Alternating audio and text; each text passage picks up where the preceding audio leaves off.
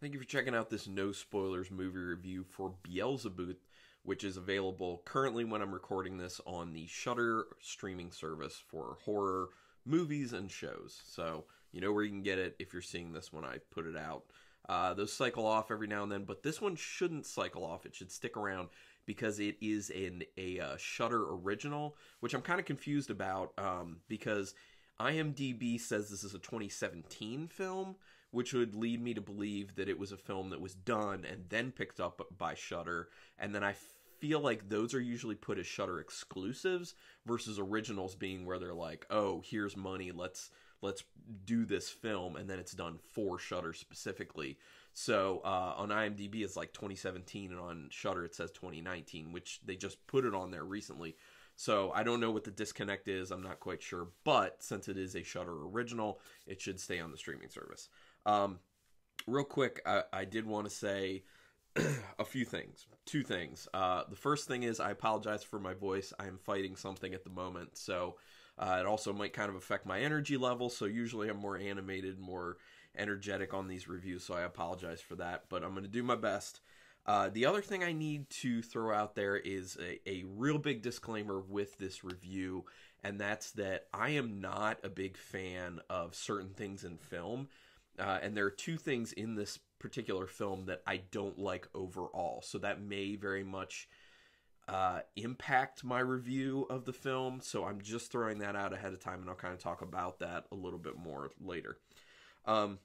This film was directed and written by Emilio Portes. It's a film, it says on Shudder that's in English, but it's kind of a mix. I'd say it's more in Spanish than it is in English, at least in the first half, and then I feel like that kind of switches more towards the end. It becomes more in English and less in Spanish in the second half.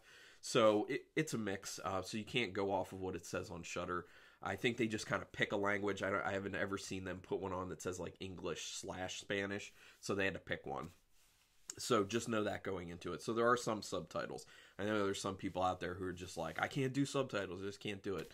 I don't understand that, only if I understand it if it gives people migraine headaches, because I know there are people who, when they're trying to read on the screen, it really gives them headaches. So I understand that, but other than that, I don't get it. I think it's just like, I don't like it, which you're missing out on good film if that's the situation. But, you know. This film stars Tobin Bell. He's the only actual big name in this film, and I gotta be honest, he's the best part about this. He does a very good job, excellent work. For the most part, the acting is fine. It's solid enough. The writing is okay. There's some moments, though, especially earlier on in the film, where the dialogue is a little bit weird. It kind of doesn't feel realistic. People say some things to each other, and I'm just like, nobody would ever say that, or that just sounds weird, or it's, I don't know. So the dialogue's a little iffy. So I kind of wonder if the solid acting could have been even better acting if the dialogue was written better, but who knows? You'll never know those types of things. It's just too hard to tell. Okay, so early on in this film, it goes straight for the jugular with doing some pretty horrific stuff. It's pretty gory. It's pretty intense.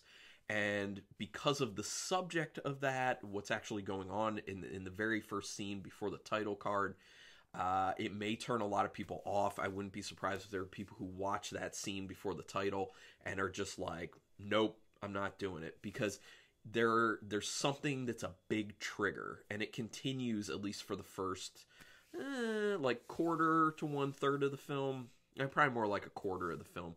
There's more of that type of thing going on in it, and I know this is a very big trigger with people and horror films, this particular thing. So I'm relatively okay with it. I will say that the way it was done was very tense. It was very intense. It was horrific. It was scary. So I mean, they did a good job carrying that out, but I just know there's some people who are going to see it and be like, nope, and just turn it off. So can't blame you. You know, everyone's got their things.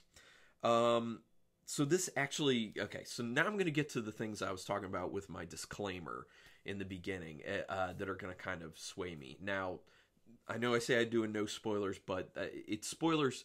I do mini spoilers to the extent that whatever is in the synopsis, because that's just available without anyone watching the film. So this is heavily reliant on people's fears of demons and the devil, basically. Which, to be honestly, I picked out this shirt before I even decided to watch the movie today. So it's actually kind of this funny coincidence that I happen to wear this Devil's Milk barley wine shirt. Really good beer, by the way. So so it relies heavily on religious topics. So it's about, demonic stuff and the devil. And that's just not, it's one of the subgenres of horror that I really don't like. And one of the big reasons is I'm not a religious person at all. So that type of stuff doesn't mean much to me, and it certainly isn't scary to me. But I do know a lot of people who are very much into religion, and for that reason, this subgenre of horror is particularly scary and horrific to them because they believe this stuff is actually, can happen in real life. So, and I could see through that lens when people come at it from that perspective. Yeah, that would make this stuff very, very scary, because to them it's like, this could happen, this is crazy. So, it's not for me, but I get it when people actually legitimately like this subgenre or are scared by this subgenre. I am not. It's not a thing that I really enjoy. So, the other thing that's in this that I really don't like in life in general, actually, is ghost hunting. I feel like it also goes hand in hand with the whole religion thing. I don't believe in ghosts or anything like that, and I think that ghost hunting things are bunk, in my opinion. Just my personal opinion. I know a lot of people believe in it, and I just don't. I don't like the ghost hunting shows. There's a ghost hunting aspect that comes into this film, and I don't like those things. I just don't like them. They're just not for me. It's not my thing. But like I said, there are probably some people out there who have already seen this film or will watch this film who are just like, that works really well for me. I love it. And that's great, because film is experienced differently for everyone. So go for it. So it's interesting because there are a lot of, there are a lot of things at play in this film from a societal perspective. And that's one thing that horror in particular does extremely well as a genre in general. And this one kind of plays to the fears of, well, it's a movie that takes place kind of on the border of the United States and Mexico. So it's interesting that it has these fears. So it has sorry, I'm getting a little bit lost. It plays on a fear particular to Mexican society and one particular to United States society, and then one that's shared. So the one that's shared is what I talked about with the religious stuff, with the devil and demonic things. So that's the shared one. The one Mexico specific, it plays on the fear of drug cartels and cartel violence. Now on the United States side, it plays to the fear of mass shootings, which, both of these things are very, very topical right now. There's been, terrible cartel violence in Mexico for quite some time. That is a legitimate fear. There have been terrible mass shootings going on in the United States for some time. That is a legitimate fear. So I found it very interesting that they kind of took the individual fears and then one common shared fear. It was just kind of a cool structure, in my opinion, for the film. And I like that aspect of it. There is a little thing in this film that I was kind of like, really? Where some of the characters believed that they could kind of tell people, oh, this person went crazy or was violent or was a terrible person because they smoked marijuana. And I'm just like, I mean, go with something more believable, like, I don't know, crack, heroin, meth, I don't know, something like that. That's more believable. That stuff can make people aggressive when they're just like, this person had marijuana when they did this violent thing. Nobody believes that, man. It's absurd. So it's a really small thing, but to me, I was just like, what? What is going on here? It just shows being out of touch. Like I already said, the dialogue is a little iffy at times. But I do think that the dialogue is much better towards the end. Maybe I said that already. I'm sorry if I did. The film No, sorry. I'm reading from my notes. I already covered that. The film combining the two things I don't really like. Apologies. So they have a decent amount of CGI in this film, and I feel like they did a pretty good job with the CGI. And one of the things is they kind of knew their limits with it. And this is one of the things that really, really helps with independent film when you kind of know the limits of what you can do. And with their CGI, they really knew that. So there are times where they put a little bit extra into the CGI because it was more lit, and they did a pretty good job with it. But then there were other times where they, either for budgetary reasons, I don't know, or, they just didn't think they could really pull it off all that well. It wasn't as detailed, but they kept it darker. So, or the shots of it were more brief. So it's kind of like you couldn't sit there and like really get a great look at it, but you got the idea of what was going on, and it was effective. So I really like the way they employed their CGI. I think they did a really good job with that. And they actually had some really creepy and scary things that they did with the CGI that I felt were pretty accomplished, especially for an independent film. So, good job.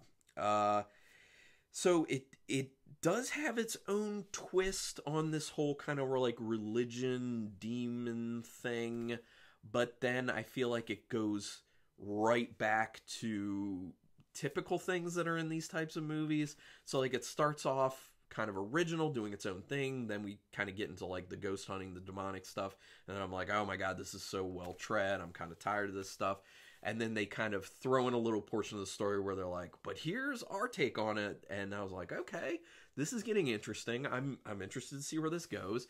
And it stays interesting for a little bit. And then I felt like for me, it just started then just reverting right back to everything you've already seen in these types of films. And I was just like, man, originality's gone. So there's some originality in it for a bit, but then it just kind of, I don't know. For me, it just peters out. And also I felt like it went on a little bit too long, especially at the end portion. For people who are a big fan of this subgenre of horror, they may appreciate that because it's, for some people, I could see why one scene that's very drawn out towards the end would be very effective being much longer. So you just have to watch it for yourself if you're into this subgenre in particular. Because for this subgenre, I think they did a pretty solid job. I could really see people really enjoying this film. I really like the set design in this and the locations they chose for filming. I think they did a particularly good job there. And it just really helped with atmosphere for the film, making it feel more immersive and creepier, scarier, more intense. So good job on that. One of the things that kind of bothers me from time to time, it's fine a little bit in film, but the camera work was just really, really shaky in this movie.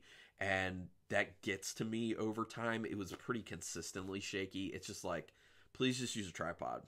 Like, I understand it when it's like shots where like you have to move with people, because how else are you really going to do it? So like if you're moving down a hallway or something like that, or people are running, I understand that's kind of what you have to do. But in areas where it's like people are just like standing talking, use a tripod, please. It really, really helps, and it kind of breaks it up from all that shakiness. Maybe that doesn't affect other people as much as it affects me, but at times it can make me a little bit nauseous, to be honest. The worst of which are these found footage films, especially like Cloverfield is the worst by far for me. I got nauseous numerous times during that film. Almost got a really bad headache too. And yeah, I guess that's actually it for me covering this film. Overall, for me personally, like I said, I'm the big disclaimer on this because of the way I feel about this subgenre and the topics in it. Because of my personal rating of my 5 stars with half stars in play, I want to give it 2 stars, to be honest. But because of my disclaimer, because I know that I'm a little bit biased, I'm going to give it 2.5, which puts me firmly in the middle. So I don't really know which way I should go with it. Was it well done, or was it a little bit under? At the least I think it's kind of solid. I think they did a decent job with some things. I already laid all that out. And Tobin Bell is really good in this, and I really like seeing him in it. Yeah, I've met the guy before. I know this is just kind of like, I'm not trying to brag or anything, but I go to horror conventions a lot, and I ended up meeting Tobin Bell at one point, and he's a very nice guy. I know a lot of people in horror are very, very nice people, and he's no exception. He's a really nice guy, and it's good to see that he's still working, because he's awesome. So, yeah. Thanks, everyone, for checking this out. Let me know your thoughts. Have you seen Belzebuth? I'm calling it Belzebuth. I don't know. Have you seen the movie? Put some comments down there. Have you not seen it? Are you going to see it? What are your thoughts? And if you really could help me out, hit that subscribe. That is what really keeps me going with this, and hoping to get this a lot bigger, get my reviews in front of more people, because I'm putting a lot of effort and work into this. It is fun for me, but I'm also throwing it out there to help people out. So anyway, thanks everyone for checking this out. Until next time, keep it brutal.